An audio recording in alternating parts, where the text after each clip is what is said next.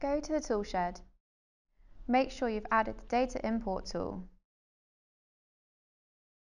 Click Open on the Data Import tool.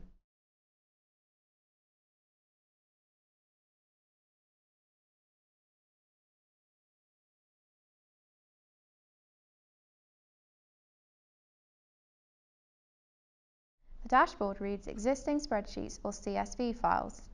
Make sure your files meet the requirements. You can find a tutorial on this on our channel or knowledge base.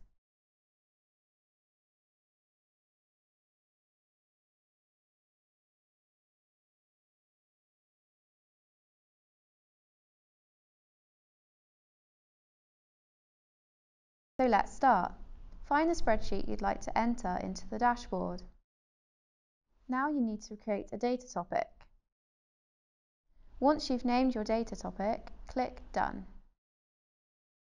Now the dashboard will ask you to select the column identifying the source of your data. If there's more than one date column, you'll need to select the one when the event took place. Now you can select the columns you'd like imported into the dashboard. You can select as many as you like. So if you go to the data page now, you'll find a topic there. And that's how you import data to a new topic.